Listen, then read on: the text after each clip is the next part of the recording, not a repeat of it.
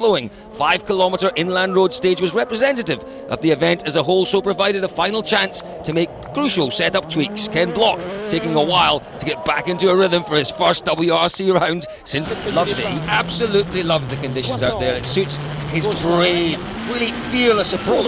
The problem he had was he started behind Paolo Nobre, and Paolo having to pull over, but that would have distracted Thierry a little bit. There would have been a couple of seconds. That's it. Obviously Mikko second in Greece, but he wasn't happy with his speed over there. Look at the oh, he was lucky there. I tell you, he was lucky there. He's got the speed here, that's for sure.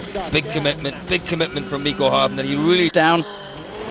He absolutely had to. 26 seconds down, going into the final 2 stages of the day, Julian, but it didn't work out perhaps the way he was hoping it would.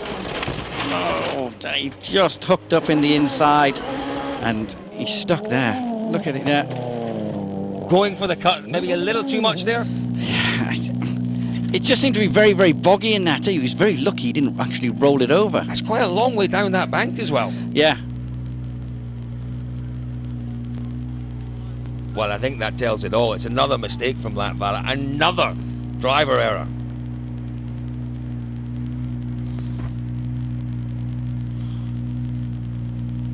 Gary ended day one in New Zealand, and your facial expression says it all. It was... You've never been super happy, I don't think, all day. The previous stage.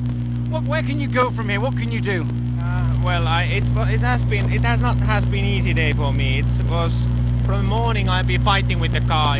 I'm not been happy with the car, and I've been trying to drive with it and fight with the Citroens, and